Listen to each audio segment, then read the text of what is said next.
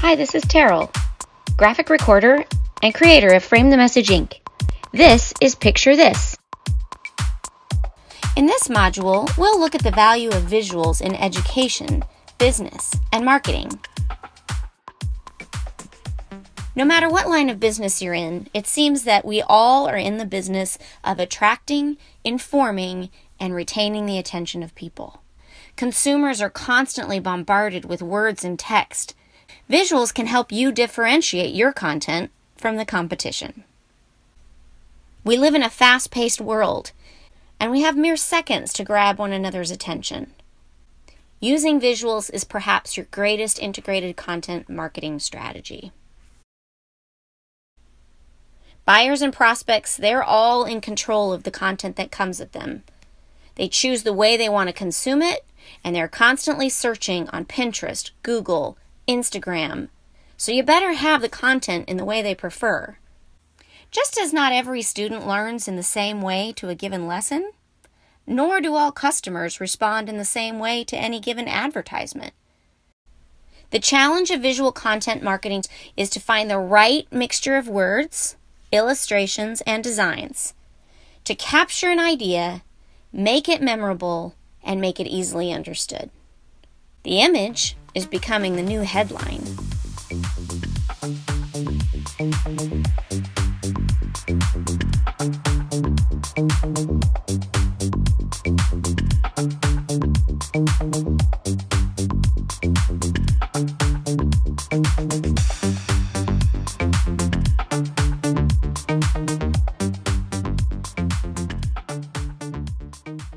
Seventy-five percent of the sensory neurons in our brains process visual information. The human brain processes images 90% faster than text. 90% of all information sent to the brain is visual. 93% of all human interaction is visual.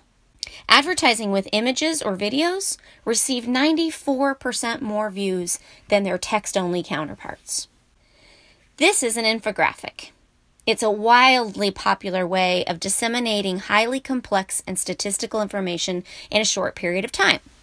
And it's a major marketing strategy for attracting and keeping audiences' attention.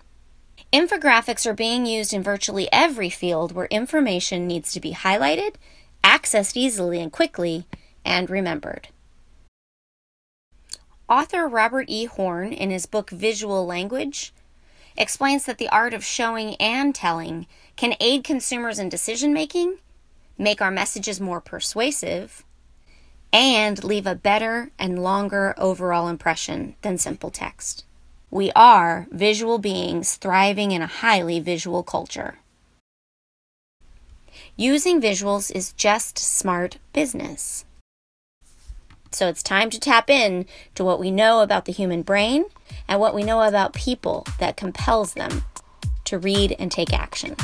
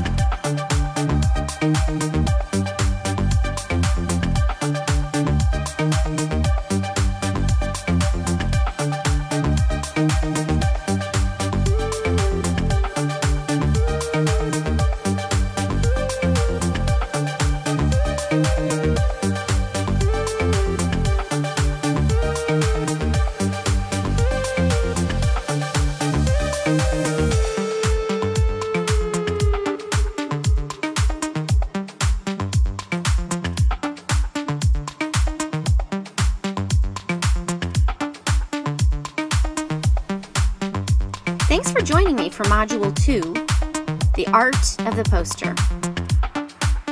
In Module 3, we'll take it to the books and learn the art of sketchnoting.